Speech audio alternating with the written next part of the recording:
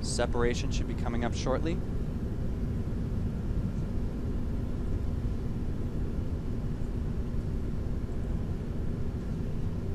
And there it is, separation. Separation confirmed from both vehicles.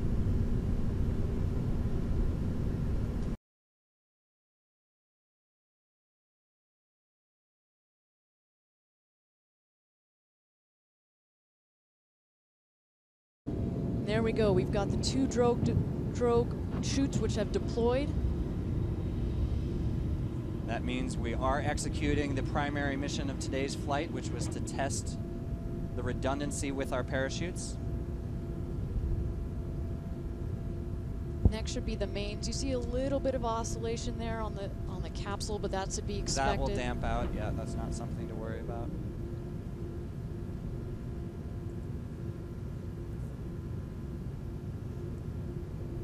That crew capsule is about 14,000 feet right now.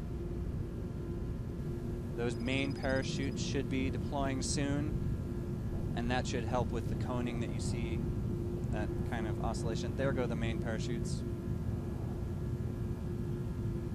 You can see how it's damped out nicely.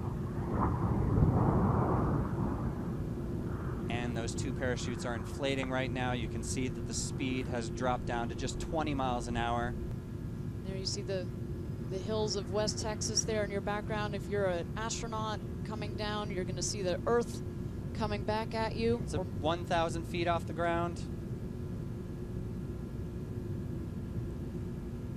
There's going to be that retro rocket system that fires just in the last second before touchdown. Keep in mind it does kick up a lot of dust here in the West Texas desert. It looks like a hard landing, but really it just is a soft, pillowy touchdown at about 1 or 2 miles an hour.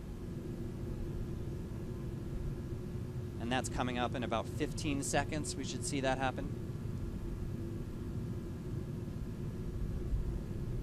10 seconds to touchdown.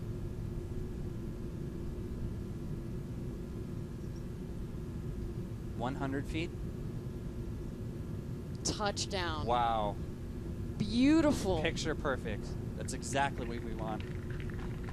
Oh, that was magic.